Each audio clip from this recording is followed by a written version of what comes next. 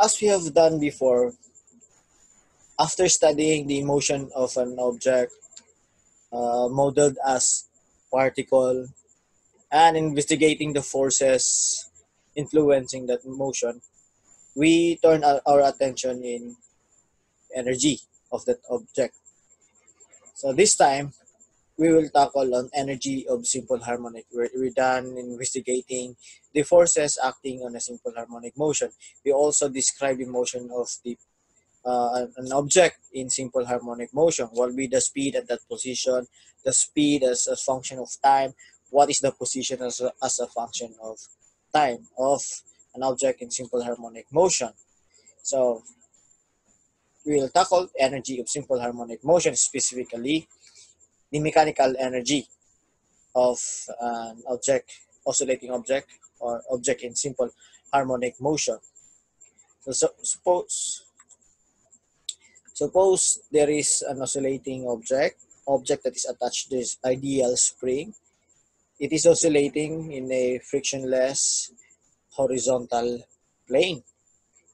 If this system is isolated, so it means there's no non-conservative forces. If there's no non-conservative forces like friction, air resistance, so it means the total mechanical energy at every point is equal. So it is the total mechanical energy at this position will be equal to total mechanical energy at that position. Well, that is also equal to the total mechanical energy.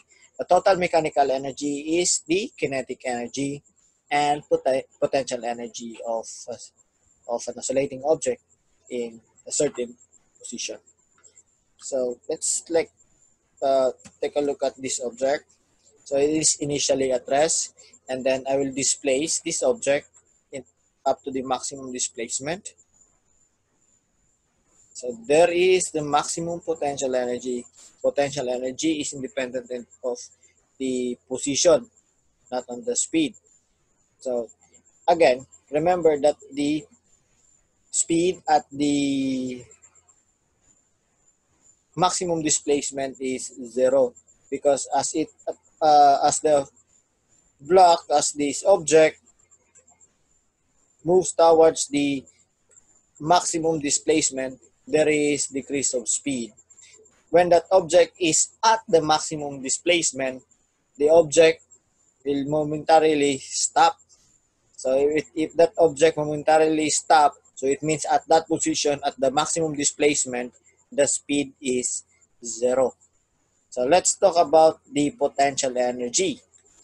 What is this potential energy? The potential energy when the object is any object, any elastic object like spring or rubber band, when you stretch the object from its equilibrium position or from the rest position, then you store an energy, what we call the elastic potential energy.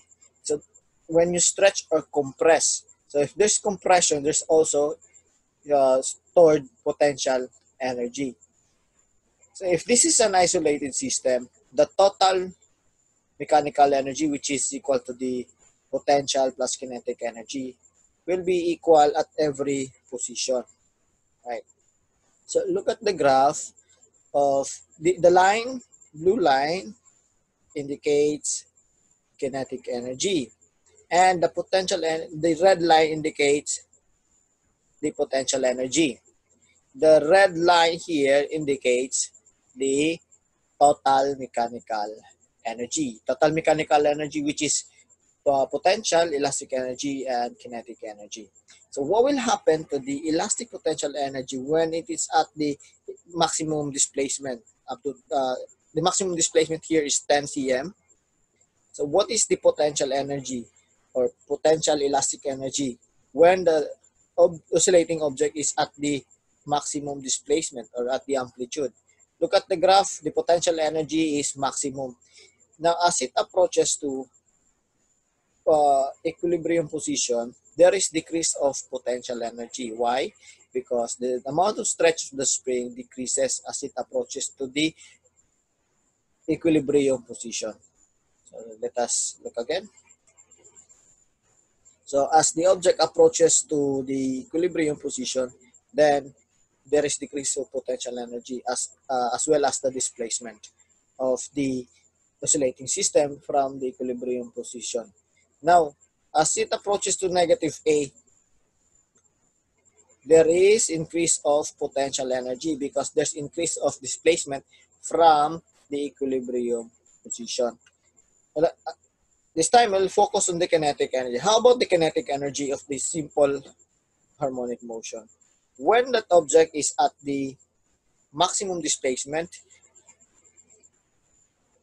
the kinetic energy is independent or is dependent on the speed of an object as well as the mass. But the mass of that object, when that object oscillates, does not change. Only the speed changes at every position.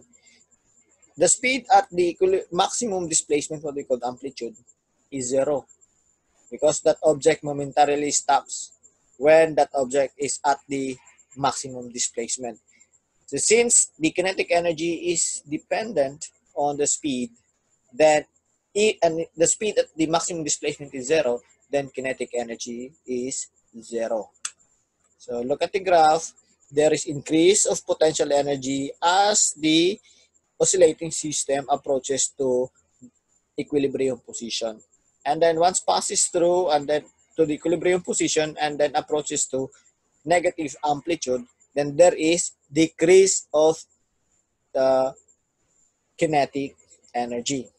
So as by looking at the graph, the maximum kinetic energy is found at the equilibrium position. And the maximum potential elastic energy is found at the maximum displacement, what we call the amplitude. Positive and negative amplitude, the potential energy is maximum. And then let us take a look at the total mechanical energy. What is the total mechanical energy of this oscillating system at every position? Look at the graph. It is horizontal. And this line, horizontal line, is parallel to the x-axis. So it means there is no change of total mechanical energy when this system is isolated. No friction, no air resistance. So it will continue to oscillate up to time equals infinity. Okay, so again, there's no change of total mechanical energy if this system is isolated. All right. So the elastic potential, what is this elastic potential energy? When you compress or stretch the spring has what we call potential energy. The compressed spring, when allowed to expand, can apply a force to one object.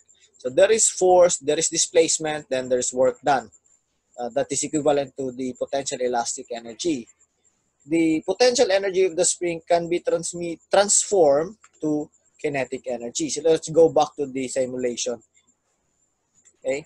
So as increase of kinetic energy when that object approaches to equilibrium position, there is decrease of potential elastic energy as it approaches to equilibrium position. Why? What happened to the potential, some of the potential energy? It was transformed to kinetic energy. Until such time, the potential energy becomes zero and the kinetic energy is maximum at equilibrium position. Then after the equilibrium position, there is a decrease of kinetic energy, but the potential energy increases as it approaches to negative amplitude. Why? Some of the kinetic energy, when it approaches to negative A, is transformed into potential energy. So the energy stored in a stretched or compressed spring or any other elastic material is what we call the elastic potential energy. And it has an equation, US, which is the potential elastic energy. Now, if it is mechanical energy like falling object, we usually use P dot E as potential energy. But this one, since this is elastic potential energy, we use US as the potential elastic energy. So the elastic potential energy is expressed in the equation 1/2 times the spring constant times the square of the displacement. So it means we have here an equation 1/2 kx squared as the elastic potential energy. So it means the elastic potential energy is dependent on its position or displacement from the equilibrium position. Why? Why not spring constant? Spring constant is constant, so does not change. But the position changes as it oscillates. So there's also change of potential energy, potential elastic energy. The energy is stored only when the spring is stretched or compressed. There is stored elastic potential energy when you compress or stretch the object. When that object is at the rest position or equilibrium position, it's not stressed, stretched. It's not stretched nor compressed. So meaning the potential energy, elastic potential energy at equilibrium position is zero. Elastic potential energy can be added to the statements of conservation of energy and work energy. If you can still remember in physics 1 on mechanics, the total mechanical energy at one point is equal to the total mechanical energy at every other point.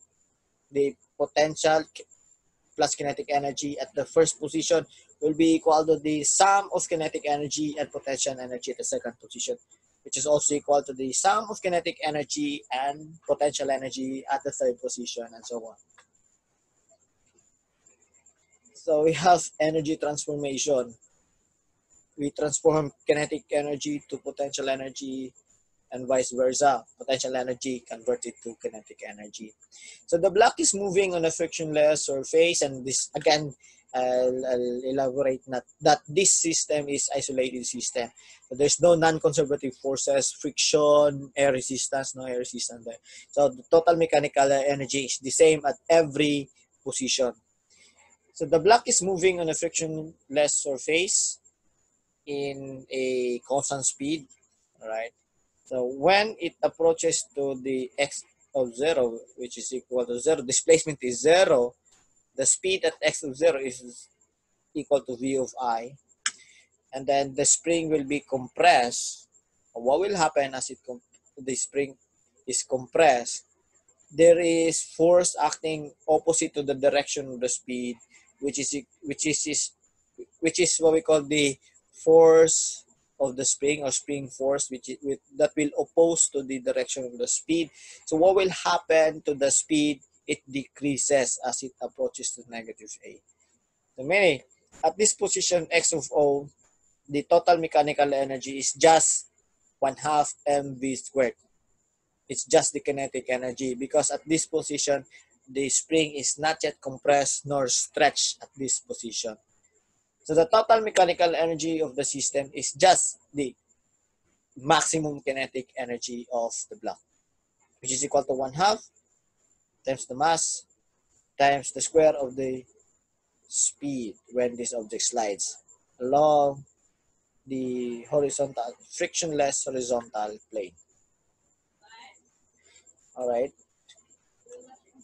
So let's continue on the energy transformation.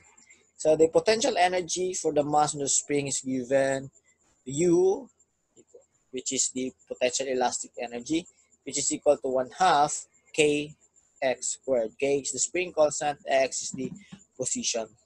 So the conservation of energy can be written as E is the total mechanical energy, which is equal to the K, kinetic energy, plus U, the potential elastic energy. And K is 1/2 mv squared plus 1/2 kx squared, which is equal to constant. If it is constant, it means it is equal at every position x. So at the maximum displacement, the energy is purely potential energy. The maximum displacement, or what we call the amplitude, because the block will momentarily stop at the maximum displacement. Now, if that object momentarily stops, so it means the speed is 0, If the speed is zero, kinetic energy is zero, since kinetic energy is dependent on the speed of the object, right? So the maximum displacement, the energy is purely potential energy at the amplitude. So the total energy is just the maximum potential energy, which is equal to 1/2 Ka squared. Now at x equals 0, it means the rest position, the unstretched or compressed position of the spring, the total mechanical energy is just the maximum kinetic energy. Why? The amount of stretch or compressed in the spring is zero. So the elastic potential energy is zero. As it approaches to the equilibrium position, there's increase of speed. So there's also increase of kinetic energy until once the object is at the equilibrium position, it will gain the maximum speed. If the speed is maximum, then kinetic energy is maximum. Whenever you stretch or compress the spring, you are storing a mechanical energy on that spring. That mechanical energy is what we call elastic potential energy. Okay. Suppose I have here an ideal spring, meaning this spring obeys Hooke's law, and it is from equilibrium position x of O, and then the spring is attached by an object with mass m. Okay, and then I will bring this object from equilibrium position to the displacement A, maximum displacement. Now, the elastic potential energy is independent on its position or displacement from equilibrium position. Now, since the object is at the maximum displacement, so it means the elastic potential energy is maximum. Now, for conservation of mechanical energy, when potential energy is maximum, then kinetic energy is zero. So it means at this position, if the elastic potential energy is maximum, so it means kinetic energy is zero. And what else? What it makes the kinetic energy is zero at this position? Remember that the speed at the maximum displacement is zero, and kinetic energy is mechanical energy that is independent on the mass and the speed of an object. The mass of this object, as I release it and this object slides and oscillates in simple harmonic motion, the mass of the object does not change, only its speed. The speed at every position is different. The speed at the maximum displacement is zero, so it means kinetic energy is zero. Alright, so the total mechanical energy at this position, when that object is at the maximum displacement, what we call the amplitude, will be equal to the maximum elastic potential energy. Now, when I release this block and this block moves towards the equilibrium position due to the what we call the restoring force, and then when the block is at the x position, it gains speed. As it moves towards the equilibrium position, it gains speed.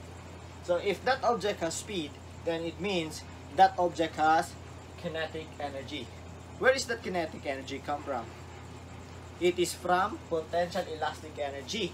Some elastic potential energy was converted to kinetic energy. Okay? So since this block is not rolling, it's not rotating, so we don't consider the rotational kinetic energy. We'll just consider the linear kinetic energy of this object that is oscillating. So the total mechanical energy at this position, x, will be equal to the potential energy at this position plus kinetic energy. Now, what will happen to the elastic potential energy as it moves towards the equilibrium position? Decreases. The elastic potential energy decreases as it moves towards the equilibrium position. Why? The displacement from its equilibrium position also decreases.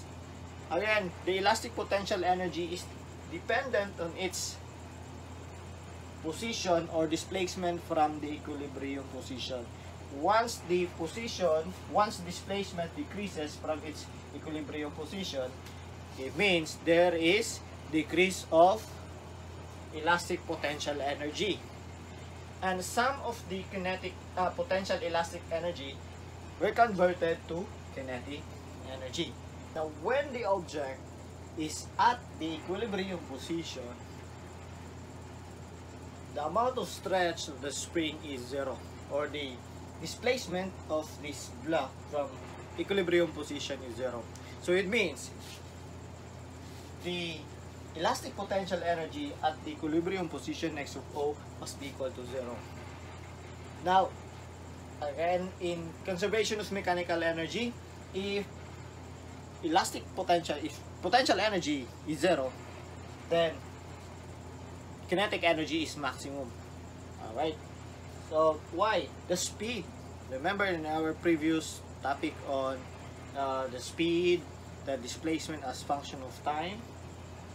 Okay, when the object is at the equilibrium position, the speed is maximum. So it means if the speed is maximum, then kinetic energy here is maximum. If kinetic energy is maximum, then the elastic potential energy equals zero. And the total mechanical energy at this position will be equal to the maximum kinetic energy. So again, the total mechanical energy at one position is equal to the total mechanical energy at any other position of this oscillating system. If the system is isolated, no non-conservative forces like friction and air resistance. So the E, or the total mechanical energy at position negative amplitude, will be equal to the total mechanical energy at negative x position, which is also equal to the total mechanical energy at the equilibrium position, which is also equal to the total mechanical energy at the x position, which is also equal to the total mechanical energy at the maximum displacement amplitude. So let us obtain the total mechanical energy of an oscillating system in simple harmonic motion. So we know that the total mechanical energy at one position of an oscillating system in simple harmonic motion is the total elastic potential energy and kinetic energy of an object oscillating simple harmonic motion. So, but we don't consider here the rotational kinetic energy, since the object attached to the spring is not rotating while it is oscillating. It is just sliding in an frictionless horizontal plane. So there is no rotational kinetic energy here. So again, the total mechanical energy is the elastic potential energy plus the kinetic energy. And the elastic potential energy is 1/2 kx squared. And then the kinetic energy is 1/2 mv squared. So we know the position as a function of time, which is equal to the amplitude cosine the angular frequency times time. So that is the position which I discussed already in my previous video. So this is the position at as a function of time, the amplitude cosine omega t, and the speed is equal to negative amplitude omega sine of the angular frequency times time. Okay, I need to put parentheses. It means sine of the product of the angular frequency and the time. So I will replace the x position by amplitude cosine of the angular frequency times time. So the total mechanical energy will be 1/2 times the spring constant. X will be replaced by a cosine omega t. So this is a cosine omega t quantity squared plus 1/2 m. What is this? V. The speed of an oscillating system in simple harmonic motion as a function of time is negative amplitude sine of the angular frequency times time. So I will replace V by this one. Then we have negative A omega sine of the angular frequency omega times time squared. Then we have the total mechanical energy equals 1/2 K times A squared cosine squared omega t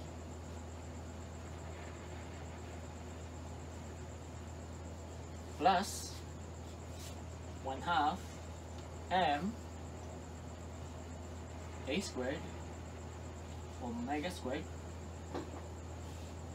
sine squared of omega t. And we know that the angular frequency is the square root of the spring constant K over the mass attached to the spring. So the square of omega is K over M. So I will replace omega squared by the spring constant over M. So you have E equals 1/2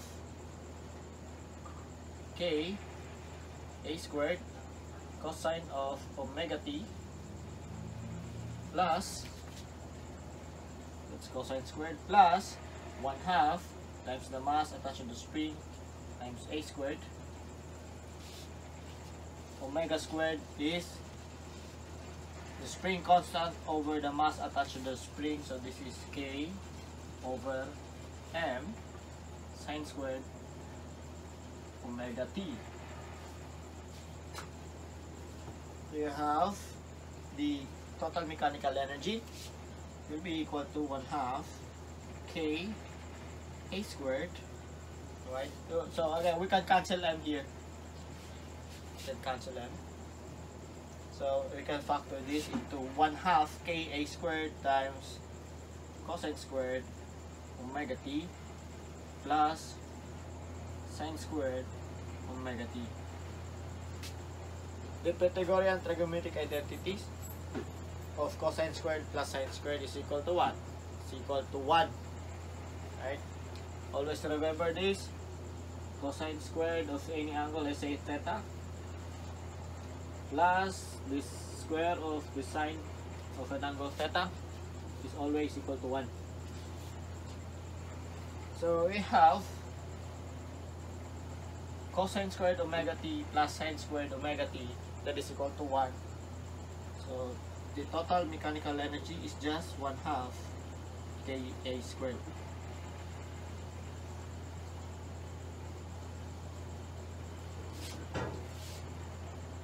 So we have E, the total mechanical energy is 1/2 times the spring constant times the square of the maximum displacement, what we call amplitude.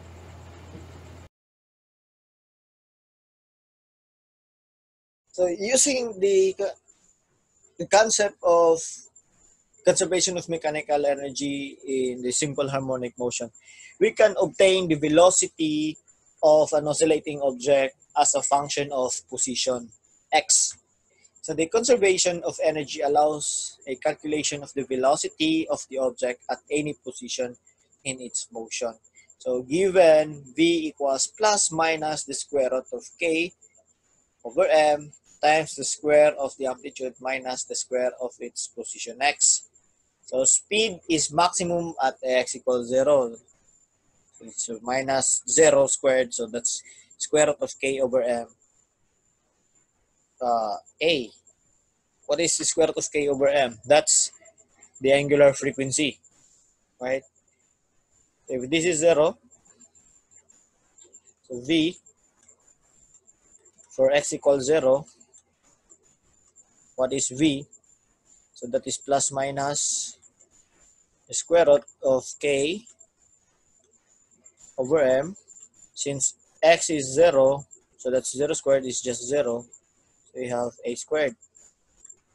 So the speed v is plus minus the square root of k over m times a. Square root of a squared is a. And what is this? Is square root of k over m.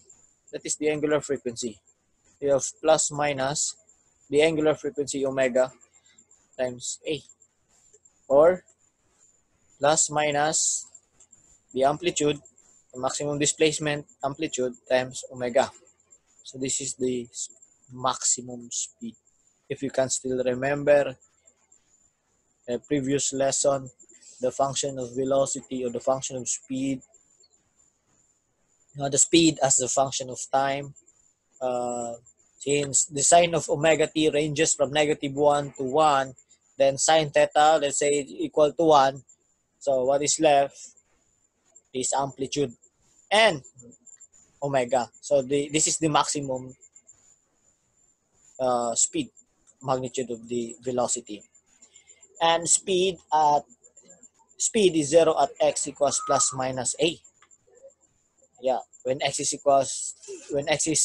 plus minus a, so v equals the square root of k over m times a squared. When you square a positive or negative, it becomes positive, so this is positive a squared.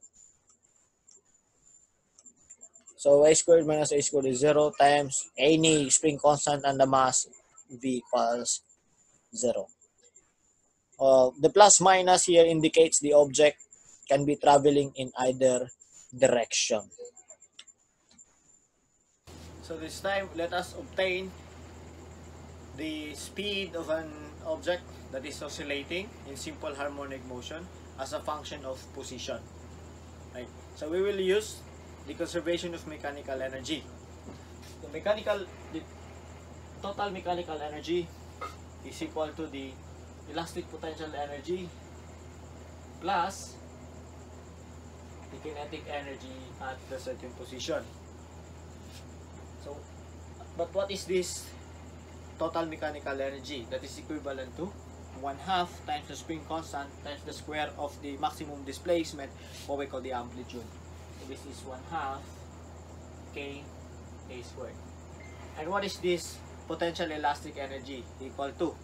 That is equal to 1/2 times the spring constant times the square of the position or displacement from the equilibrium position.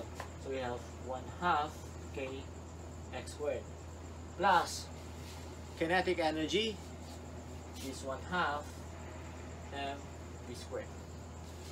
So if we divide each term by 1/2, then we can cancel 1/2. Then we have the spring constant k a squared equals k x squared plus m v squared, or m v squared equals the spring constant k, the square of the amplitude, minus k, the square of the position, x position. And then I will divide it by m, so the square of the speed will be equal to k, the spring constant, times the amplitude squared minus the spring constant times the position x squared over m. And then we can factor this. So the square of the speed is k over m times the square of the amplitude plus the square minus the square of the position. So let us square both sides.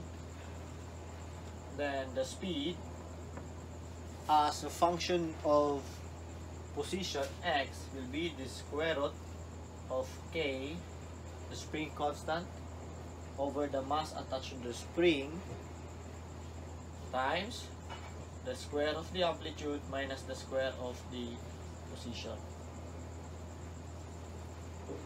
So V here is the speed at x position, k is the spring constant, and then m is the mass attached to the spring, and a is the maximum displacement, what we call amplitude. So this is the equation of speed as a function of position x.